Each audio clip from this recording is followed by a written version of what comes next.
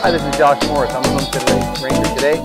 I'm with my wife, Chiara, and she was gracious enough to help us out today. We're doing a spring update today because we've been so busy with all the spring chores. And really I say spring, but it's just late winter. We've just had such a warm winter, haven't we? We have. I checked the temperature of the ground like 2 weeks ago and it was already like 45 and 50. I was like, better get on the garden.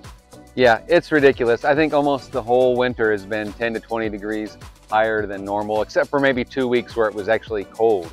Yeah. But I think we're gonna have a lot of snakes and ticks this year. Yeah, they're gonna come out pretty soon here. Yeah. I try to take credit for way more than what I do around here, but the truth is that Chiara does most of the work in the raised bed gardens and the other gardens. So she's gonna tell us a little bit today about what she has going on. The best part that I have is my garlic over here that's been growing through the winter. I put this in this past fall. Just put it in the ground and forgot about it. And here it goes. A couple weeks ago it sprouted out and now it's really taking off. So we'll have some garlic here. We put some carrots in and here they are. Oh wow. You can see they're still small, but you can see right here, this carrot is already. Oh yeah, look at that. That's awesome. Look I haven't even seen these. Man. This one is so When did big. you plant these? This was about October. So quite a bit of time ago, but they kind of do go dormant. Okay, so you can plant stuff even before it gets super cold. Like she planted these in October, they went dormant and now they're like full size and we're just here in the beginning of March. Zone 6, first week of March. So that's pretty amazing. So we don't have a greenhouse that we're using right now, but we don't really need that. If you have a raised bed garden, what you can do, we made these 4x8. So you could always cover it with a sheet of plywood, or you can even use that blue board rigid foam, because those come in 4x8 sheets just like this. And then another thing you can do, this is called, it's like a block ladder, I think is what they call that, but you put it in between rows of cinder blocks. So you can find it at the hardware store. You just arch this over your raised bed, put your clear plastic over it, staple it, and you have like a little greenhouse. Yeah, it's a miniature greenhouse. Yeah. And I love these. They're really bendy and, you know, easy to find, easy to put in the ground. I have spring mix salad over there. I have chard, broccoli starter, cauliflowers. Yeah, and so those are the types of things you'd recommend, I guess, when there still could be a frost. Yeah, so you're those are pretty much all cold weather. Like I think we're fully, you know, at least a month before the average first frost. So this is very early for us. But then again, it's been a warm year. I think we have 1 or 2 days where it's supposed to be just barely below freezing in the forecast. So we'll see what we get. Yeah, and now in the raised beds, we have another garden area. I already have potatoes in. And I know a lot of people, they think about St. Patrick's Day like a good day to plant potatoes, but since we're so earlier this year, mine are already in. Yeah, I think St. Patrick's Day, to me it sounds like an arbitrary date. People just like, oh, potatoes, Irish potatoes, very like. But I heard you talking to your dad this morning about the moon. Yeah. And so Chiara's family is from northern Italy, and her dad is an amazing gardener. Roberto, he has been gardening his whole life. I mean, when he was a little kid, you had to grow a lot of your own food if you wanted to eat and raise a lot of your livestock. But he was talking to you this morning, I think, about the moon. What did he say was a good time to plant according to moon phases? He said when the moon is going down. Yeah, he said calante, yeah. Calante, so it's going down. Yes, that's it. He said that's always a good time to plant stuff. Especially said it's good to know about that for salad. Because if you plant it when the moon is growing, he said it's much easier for the salad to start going to seed.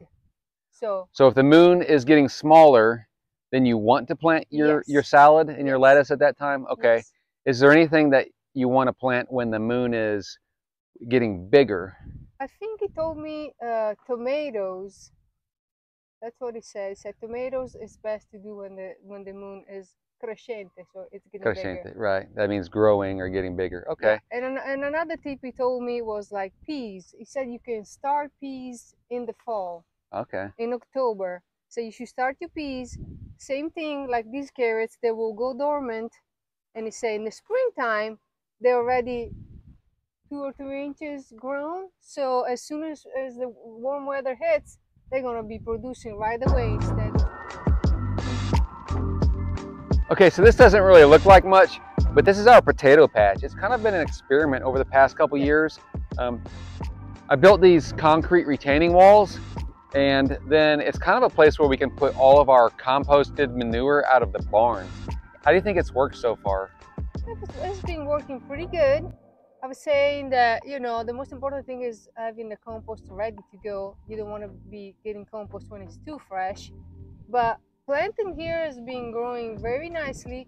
And I like this area especially because like potatoes, sweet potatoes, zucchini, all the kind of sort of vegetables that takes a lot of space. Like take a zucchini plant. It might be like 2.5 feet round. And so raised beds, you know, I did that before. I had zucchini in there, but it takes a lot of space. Right here, I can plant as much as I want. I don't have to worry about having, you know, space issues. But if you look really closely here, you can actually see a potato that Chiara planted, because she planted quite a few in here already. And wow, it's really starting to take off. Yeah, you can see all the little buds coming up. And I'm guessing like in another 4 or 5 days, the green leaves will start popping out of the ground. In greater depth, and we're going to have a lot more videos coming out in the following weeks and months in greater depth so you can follow the progress. But for today, we're just trying to give you a quick update because it's been so busy this spring. We've been busy. Yeah, so let's go ahead and take a look at some other things on the farm. One of the things that we really spend a lot of time on in the spring is goat marketing. On your homestead, you have to be able to produce some income, otherwise you can't really afford to keep it moving forward. So in our case, we sell a lot of show goats, and some of those show goats go to 4-H or county fair shows. And then the other thing that we do is we sell a lot of breeding animals, so people get really excited in the spring about selling their goats. I like to feed hay until the grass and the vegetation has really had a chance to start. I feel like if I put cattle or goats out on the grass too early, then I'm going to lose some of that growth and some of that volume, and it kind of sets the grass back further. So you'll notice, even though we do have grass that's out there and it's about 3 or 4 inches tall, and we have, you know, a lot of leaves that the goats like to eat, like blackberry leaves and things like that, I still will feed hay probably until the grass is closer to 6 inches tall. And so probably within about a week, it looks like we still have warm weather coming, I will have cattle on grass, and we'll start to kick the goats out and put them out on the different paddocks as well. Oh, she feels so lazy. She doesn't even want to hardly get up and move. But she doesn't want to be close to me either. She's not very friendly. Here we are, we're just hanging out in the sunshine. She's everybody's friend. She's such a nice goat.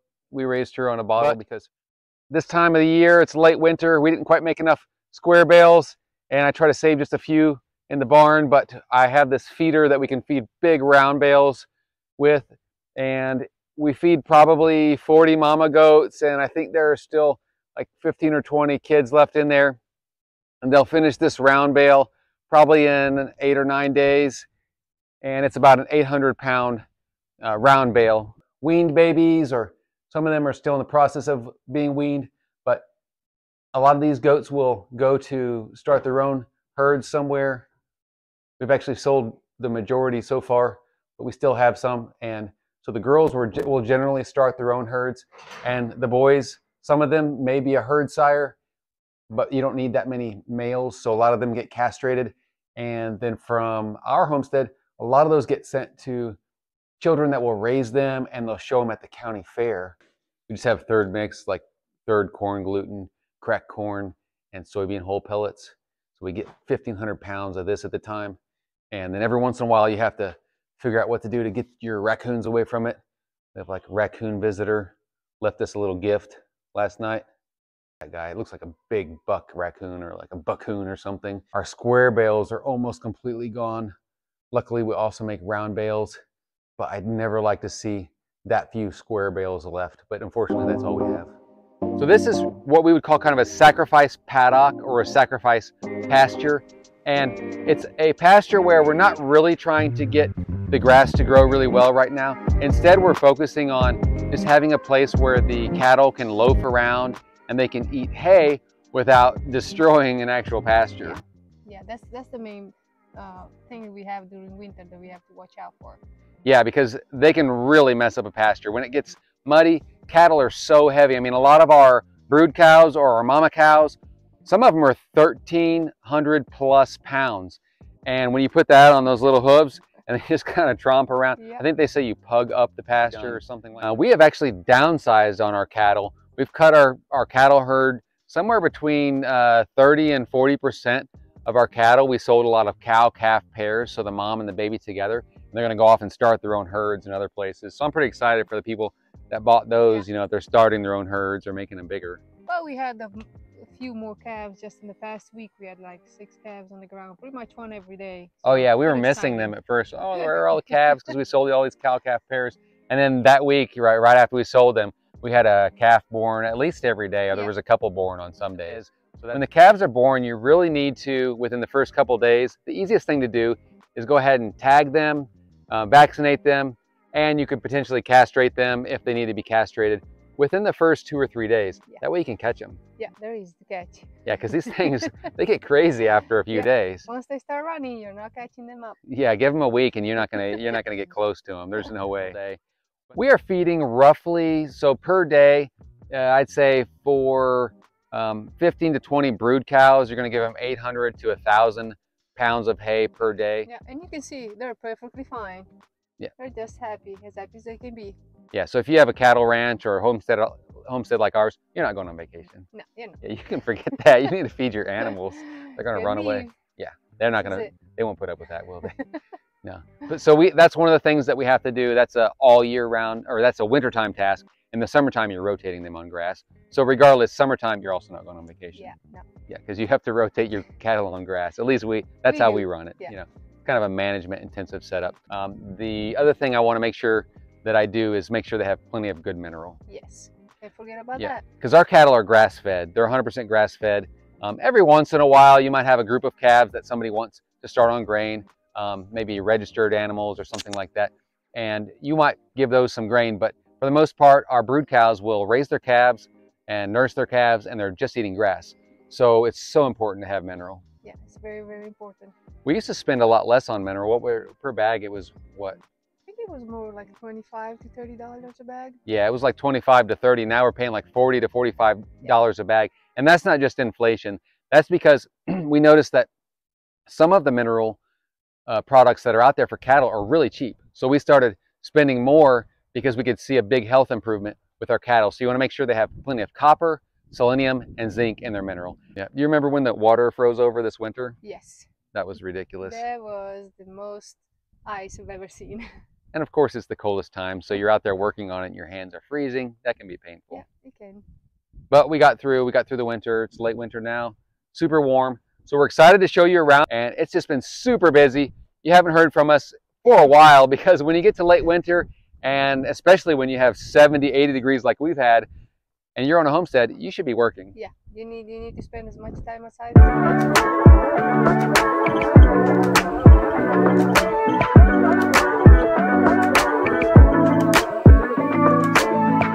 Wow.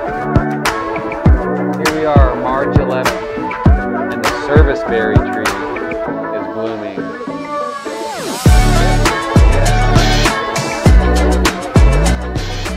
The serviceberry is the first tree to bloom in our forest around here. It's a native tree and it has little tiny berries that you almost never get because the birds are so hungry. But the bees also love it. You can see bees and pollinators up there. They're going nuts over this tree.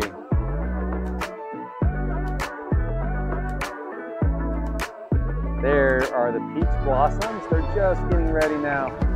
Lots of peach blossoms. And we also have, pears. Pear blossoms getting started here. Some of these trees are how old, do you think? I think they're probably 15 years. Yeah, there are some that are about 15 years old. And we have the pears. Yeah. Pears are 15-year-old. Pears, and what else is down here?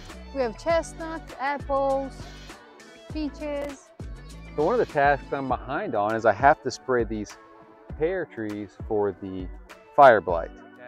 Yeah. They say before these buds open up, you better spray it for your fire blight. So I better hurry up because it could be like today, tomorrow. They better get sprayed, in other words. But yeah, here's a chestnut. You can see it still has the little brown leaves. It doesn't mean it's dead. It just doesn't even drop the brown leaves all winter. And then the little buds will come out. push the brown leaves off, and then they will open up. That's a big, beautiful chestnut tree. Really nice shape on that tree. Oh, wow, what do we have here? This is the Arkansas black apple that we just put in a few weeks ago. And look, there's leaves coming out. What? The first leaf of the year.